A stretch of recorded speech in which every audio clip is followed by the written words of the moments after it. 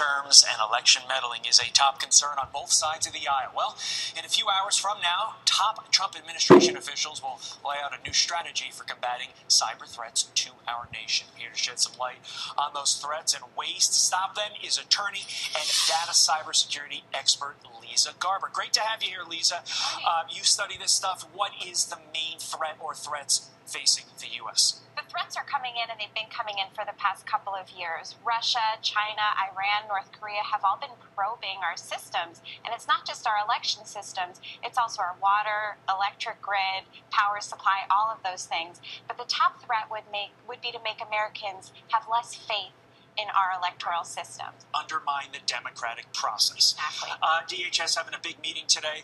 Let's show right now the new initiatives that they plan to do over the next 90 days. And in my estimation, they're full of a lot of jargon, a lot of tech speak. I want you to tell us exactly what they are going to be doing first, and then is that what they need to be doing? Yes. Well, DHS has been on top of this. They want to be the primary voice in terms of cybersecurity in the United States, especially regarding the election process. What they're trying to do right now is gain a little more federal control over what the states are doing in terms of their election systems. Because the problem is right now it looks like a patchwork. Every state, every county actually has its own way, whether it's a paper ballot, whether it's an online system connected to the internet, or just a digitized system.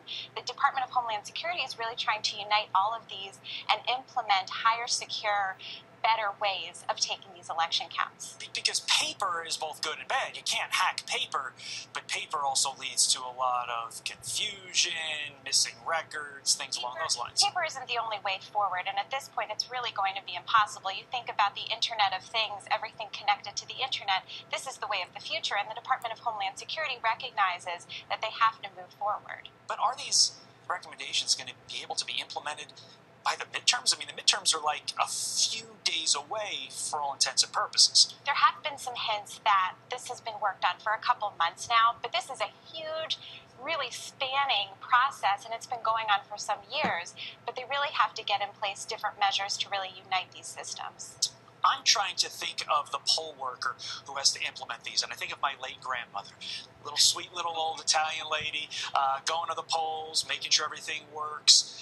If she was in the computer age, she would have no idea what she's doing. Do the poll workers in all 50 states, who by and large are these retirees like my grandmother, do they have the wherewithal to be able to handle these issues? Poll workers are going to have to understand not necessarily how these systems work. They're not going to be implementing these systems, but to explain to users, here are the buttons you have to push and this is what will happen.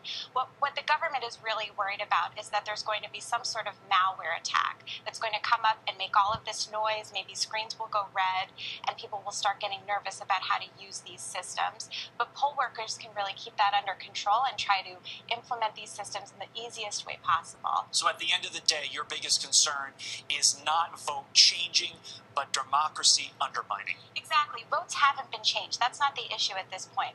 The issues have been whether foreign nationals have seen these actual voter databases, and they have in Illinois and Arizona dating back to 2016, which is still problematic. It's a data breach. People are seeing this data that shouldn't be seeing it, and that also undermines security. But there's also a question of whether voters are still going to go out to the polls if there are security issues. Leeza, great insight. We really do appreciate it. I'm sure we'll be checking back in with you a lot over the course of the next couple of weeks. Thank you. Thanks so much.